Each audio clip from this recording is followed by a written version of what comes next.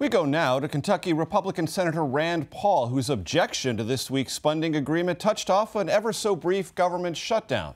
Senator Paul joins us from Palm Beach, Florida. Senator, what did you accomplish? Well, I think we should draw attention to the fact that we're spending so much money. I ran for office in 2010 with what was called sort of the Tea Party tidal wave at that point. And we were very, very critical of President Obama's deficits, approaching $1 trillion in a year. We talked endlessly about them. We had 100,000 people rally on the Mall in Washington, and I'm still against deficit spending. Just because Republicans are doing it doesn't make it any better. And now we have deficits projected to be $1 trillion again, and yet in a growing non-recessionary economy. Are you troubled by that? Yeah, I'm very worried. And I think one of the questions Republicans, I think, are not willing to ask themselves is, can you be fiscally conservative and be for unlimited military spending? There's sort of this question, is the military budget too small, or maybe is our mission too large around the world? And because Republicans are unwilling to confront that, they want more for military spending. And so to get that, they have to give the Democrats what they want, which is more for domestic spending. And the compromise, well, some are happy, oh, it's bipartisanship. Well, if the bipartisanship is exploding the deficit, I'm not so sure that's the kind of bipartisanship we need. From your point of view, Senator, on the defense side of the equation, is the spending and the mission, are they reckless?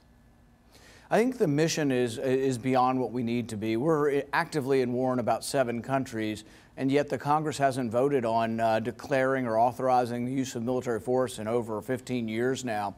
So I've been one that's been bugging the Senate and Congress to say, how can we be at war without ever voting on it? Don't the American people, through their representatives, get a chance to say when we go to war? I think the Afghan war is long past its mission. I think we killed and captured and disrupted the people who attacked us on 9/11 long ago. And I think now it's a nation-building exercise. We're spending $50 billion a year. And if the president really is serious about infrastructure, a lot of that money could be spent at home. Instead of building bridges and schools and roads in Afghanistan or in Pakistan, I think we could do that at home. And the interesting thing is I think the president's instincts lean that way. But his policies have not. His policies have not, though. And that's the sort of the problem. And this is something that we've seen even going back to Reagan. Conservatives said, we love Reagan, but then the people appointed around him were often big government types.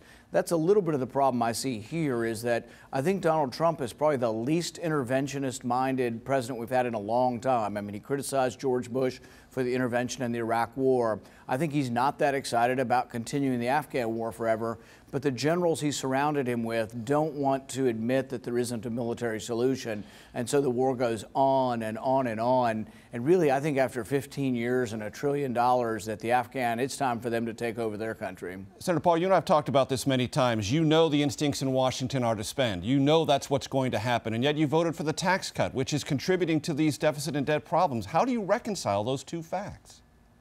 I think if you're for tax cuts and for increasing spending, that's hypocritical. But if you're for tax cuts and you're also for cutting spending a corresponding amount, I would offset the tax cuts with spending cuts. And there are a few of us that would actually do that. When we had the budget deal that lowered the taxes, I also had an amendment to look at and try to control entitlement spending at the same time to pay for the tax cuts.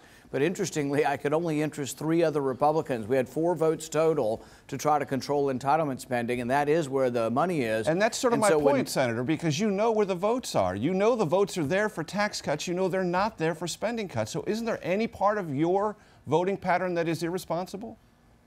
I don't think so, because, I can only control how I vote. So I voted for the tax cuts and I voted for spending cuts. The people who voted for tax cuts and spending increases, I think there is some hypocrisy there, and it shows they're not serious about the debt. But all throughout my career, I've always voted for spending cuts, and I'm happy to offset cuts in taxes with cuts in spending. So, no, I think that I've had a consistent position and being very concerned about the debt, and I want to shrink the size of government. So the reason I'm for tax cuts is I want to return more of the money to the people who own that, who actually deserve to have their money returned to them, but it also shrinks the size of government by cutting taxes. Or should, if you'll cut spending at the same time. Senator Paul, I don't need to tell you this was a rough week in terms of White House personnel. Do you think the president was well served this past week by his chief of staff, John Kelly?